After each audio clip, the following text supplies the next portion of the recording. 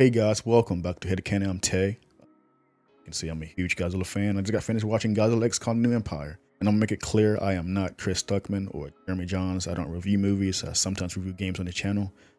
But I'm not a movie reviewer, so please bear with me with this review. This is just my impression as a Godzilla fan, so take it as that. I want to make it clear. You're gonna see this a lot in a lot of these reviews regarding this movie. This movie is not Godzilla -1. They just so happen to have Godzilla in them. Completely different movies. Godzilla -1 is a war drama film. This movie is Fast and Furious with monsters. That's what it is. If I want to compare it to past Godzilla films, this movie is like Godzilla Final Wars with an American budget. Just straight action, weird, bizarre human subplots, and that's what you get. Let's start with the monsters itself. Again, I'm a huge Godzilla fan. Godzilla was glorious in this film. There are some things I want to talk about, and granted, I want to make it clear, this is not a spoiler review. Godzilla's awesome in this film. His scenes are breathtaking. He's just straight up badass Godzilla like we always love. I will say though, his evolved form, you see in the marketing, this purple form with the new spikes on his arms and new dorsal fins and slimmer body, while it looks cool, it's very underwhelming. But again, I love Godzilla's evolved form. The look of it, he looks awesome. What he do in the movie is awesome, but I just feel like the evolved form was really unwarranted. It didn't really feel like he didn't need that from what we've seen in the film. If you watch the movie and come back to this video, you understand what I'm saying. It felt like they did it for toy sales, which they probably did. That's what a lot of these action movies like Transformers and the Marvel films do when it comes to new suits and costumes and new forms, just for toy sales. And that's what it felt like here, just for more toy sales. So with both monsters, Godzilla and Kong, we get just more of them, and that's okay. That's what we want, and the movie delivers with that. So with Kong, we see more of the Hollow Earth and its inhabitants, which I'm a huge fan of. I love looking at the Hollow Earth lore from the comic books and movies. And we see more kaiju here and there, new Titan species and all, which that's to me that I eat it up. It reminds me of National Geographic, but monsters, and I'm a huge fan of that. And get more of that in this movie. You know what's interesting though? With the marketing, we know Kong's story is about him trying to find apes like him, titans like him, Titania's Kong species. And we get more of that in this movie. You see that in the trailers. That's not a spoiler, but Kong finally meets other apes like him. And they're goons. They're just bad apes. They're like opposites of him. The apes, Titania's Kong species, remind me of the planet apes, how they utilize things around them for weapons and how they create things. And you see that here. The Titans, like the Kong species, are very quote-unquote human-like. Not saying that like they act like feel humans, they still act like animals, but they're clearly more intelligent than other species of titans in this universe. They're very expressive. You can feel the sadness, the joy. Kong sometimes smirks. Let's talk about the villain Scar King. Scar King, okay, I'll make this clear. I like Scar King. He was a cool villain. But again, marketing and what's said in the movie hypes him up at this all-powerful world-ending threat, and I didn't believe that. And what the film showed me, I still didn't believe that. In fact, I would say it was a mistake showing King Ghidorah so early in this universe, because King Ghidorah felt more of a threat. And granted, while I think Scar King is a fraud, that's a joke, he's still a cool character. I love how expressive he is. He's like a old, war-obsessed, power-hungry anti-Kong. Really cool to see him on screen. It is cool to see him on screen.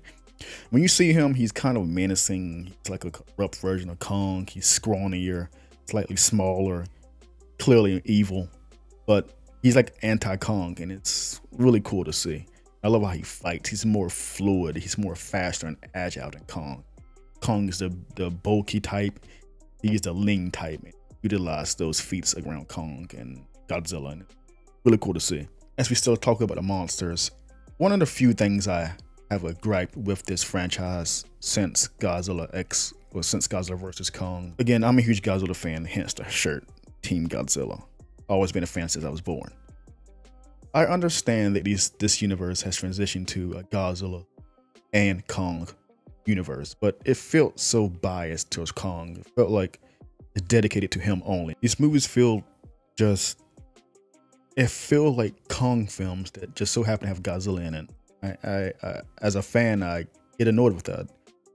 I don't understand the attraction to Kong. And that's not me hating on that character. I like this Kong. Like, I think this is the most interesting version of King Kong we ever have. Ever. You do some exciting things with this version of King Kong, but at the same time when you watch these movies, it feels like they're turning these movies into King Kong movie, but let's throw Godzilla in there for ticket sales. And that's what it feels like. Especially, this movie is the worst example of that. It feels like a Kong film that just so happened to have Godzilla in. That's very aggravating. I know we got Godzilla minus. Some people complain that it's kind of selfish asking for more, but I'm like, no, you call it this and that, but it doesn't feel this and that. It feels like one-sided compared to the other. You see what I'm saying here? And it gets annoying. At least share, make a balance here. These movies feel, again, I'm repeating myself, Kong films that just happen to have Godzilla in it. That's very aggravating. Please change that going forward. I'm getting tired of this weird transition. I know why they're doing it in terms of like just more ticket sales, but at the same time, I just found Godzilla as a character more interesting. His powers, his design, what he does, it's just more interesting than Kong. Again, I want to get clear again, I'm not a Kong hater. I just prefer Godzilla, and what we get is always bite size. I want a 4-course meal with a Hollywood Godzilla film. You see what I'm saying here? So tired of that transition they're doing here. Please change that going forward. So with the humans itself, yeah, they're nothing special. Gia, Kong's girl, the little girlfriend he has, I don't like the size, I don't know why I did that. But his friend Gia, she's an interesting character compared to most of the MonsterVerse, which isn't saying much. You know, she's a deaf character, she can't speak, and they utilize that in this movie a lot. In fact, I would say what they do with Gia, if you watch Godzilla 2014, that more serious, grounded Godzilla film, and watch this movie, you will kind of like go like, what happened? And that's not a bad thing. It reminds me of Fast and Furious 1 and Fast and Furious 9, 10, 11, what the heck they're doing. You know, their weird transition from this grounded racing film to this action superhero movie. That's what Godzilla vs. Kong does. Or Godzilla X Kong. God, these names are stupid. Godzilla X Kong. That's what this movie is we're out of the grounded territory now. This movie is straight up Showa era, Godzilla Final Wars type movies going forward. If Toho continue the serious movies while Hollywood does the action-based movies, that's okay. Again, this movie does that. It knows what it is.